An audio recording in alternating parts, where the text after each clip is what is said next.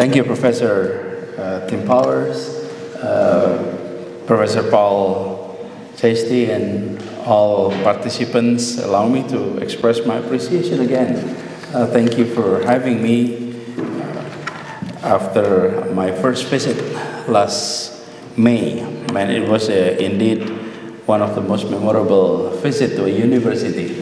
This is one of the oldest, and it was a very brief visit. So we planned to do a second one, and we thought by the time I completed my term as governor, we will have more time. That's what we thought. Apparently, that's not the case.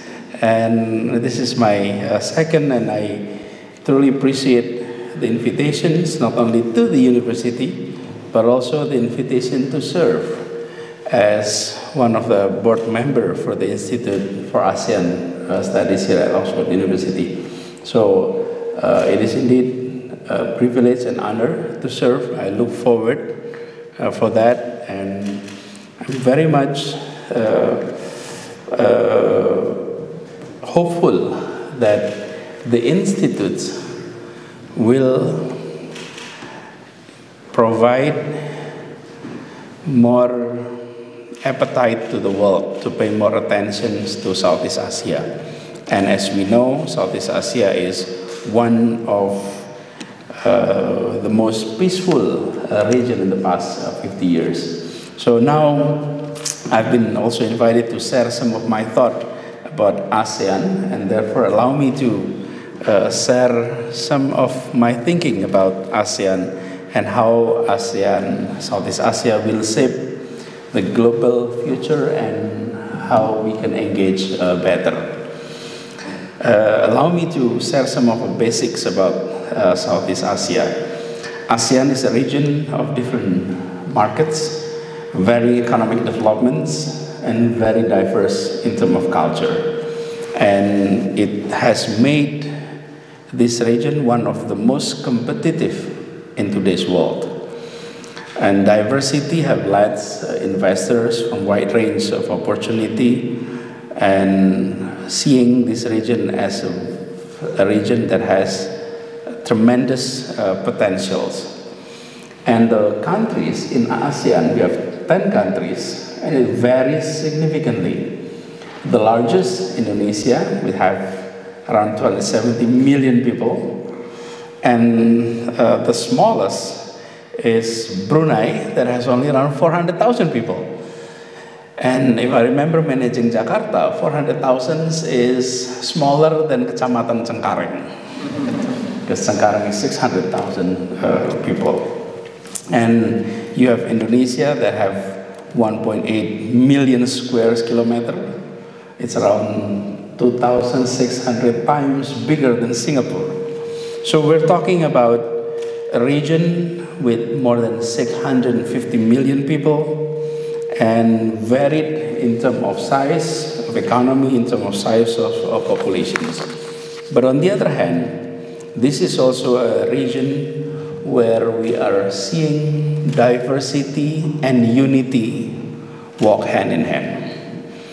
When it comes to diversity, I think it's hard to find other region as diverse as Southeast Asia.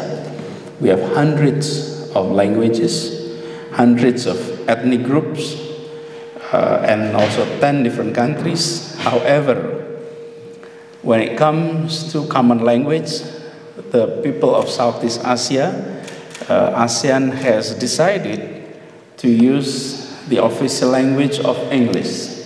So the official language of ASEAN is English, even though some of our language in the region is quite similar, sometimes with different meaning. Selamat pagi in Indonesia and Malay means good morning. But selamat pagi in Tagalog means thank you. So same pronunciation, same language with different meaning. It shows diversity of us. But the question is also why ASEAN matters today. I think I mentioned earlier about the economy. ASEAN as a member of regional bloc with a combined GDP of $3.2 trillion. and a population of 662 million people.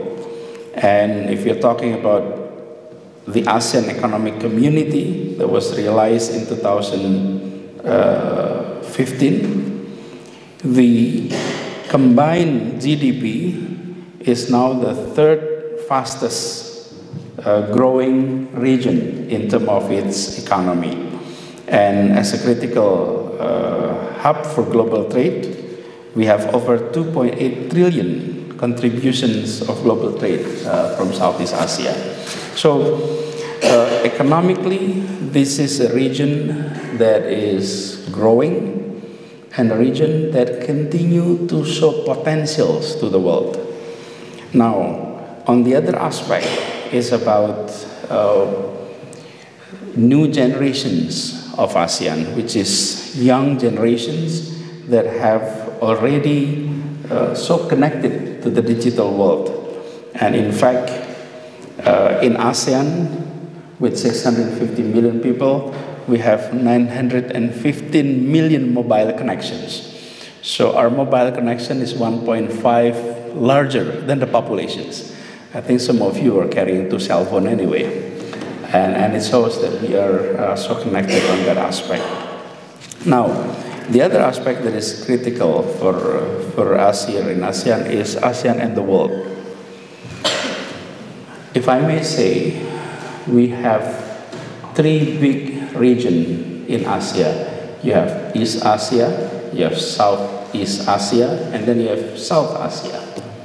Let's look at those regions. In East Asia, we have nations, countries that is strong economically and important globally, such as, of course, number 1, China, Japan, South Korea, Taiwan. And then on top of that, we have North Korea. But imagining those countries forming a cooperations is something that is so difficult to imagine in that area. And then you're looking at South Asia. You have India, Pakistan, Bangladesh, Sri Lanka. Economically, India is growing and getting importance to the world economy. However, when it comes to regions, it is also another regions which are hard to imagine to work together. But and then you look at Southeast Asia, you have these 10 countries. Indonesia is part of G20, you have Singapore, you have Malaysia, the Philippines. This is a region where peace, cooperations were actually taking place. So this is a unique region which not only able to facilitate cooperation within the region, among countries within the region, but it has a potential that ASEAN could facilitate conversation among polarizing global powers. We have been seeing the emergence of polarizations in the past few years, and facilitating conversation among those powers has not been so easy. So ASEAN could perhaps play a crucial role on that aspect. And Indonesia, which happened to just receive presidency's chairmanship of ASEAN 2 months ago. Now the chairman of ASEAN is Indonesia, and it is a country that can continue its successful role in facilitating G20 Leadership Summit. And we must acknowledge that last November, Indonesia was able to create an atmosphere of cooperations among G20 leadership. It was not easy at all. It was a lot of work, a year-long work, and Indonesia delivered. So we thought that having ASEAN as a region that can emerge at the global level, and on the other hand, we're seeing Indonesia is on the leadership. I'm hopeful that we will be seeing more roles of Indonesia and more roles of ASEAN in the world arena. Now, if I may also share some thought on this, is the fact that when it comes to leadership, often it all starts at home. You can only play leadership role in the global arena if domestically you're also showing successes. There is no way you can play an international role with credibility if at home you're not doing so. So I think this is one of the challenges in Indonesia, is ensuring our democracy consolidate, our economic development is with quality growth is happening, and with that we will be able to play that role. So we do hope that with Indonesia's leadership, with ASEAN potentials to play a bigger role in the world, and us, the society, the civil society of Indonesia, helping to ensure our democracy consolidate, we will be seeing better roles of Indonesia and ASEAN in the world. And we do also hope that global polarizations that we have been witnessing in the past few years can be navigated in a strategic way by countries of ASEAN, including Indonesia. It is not easy. So it is a challenge, but I do think that great powers in Southeast Asia can be managed by ASEAN well, and that Indonesia will be able to play a bigger role on that. Allow me to end my opening remarks here, and I'm happy to hear comments and conversation from your side, and would love to also underline the importance of the Institute at Oxford, and hopefully it will provoke more attention to Southeast Asia after the South ASEAN Institute in Oxford being established. Thank you very much. Can I directly? Can I just say, before the Governor takes Q&A, I know we have a lot of guests here today that you've probably never been inside this room before, and I was explaining to the Governor what this room is. I worked at the university for 10 years before I ever came inside this room. So this is the second oldest part of the building. The oldest part of the university is the room next door, the Divinity School, which is from the 15th century. This was built 200 years later and was actually used as the English Parliament during the English Civil War. So the benches where you're sitting now were actually used by the mother of all parliaments. And I think in Indonesia you have a semicircle. Semicircle. Most modern parliaments, like the Indonesian one, are based on the French model, which is a semicircle. But this is based on the Westminster model, which we also call the adversarial model.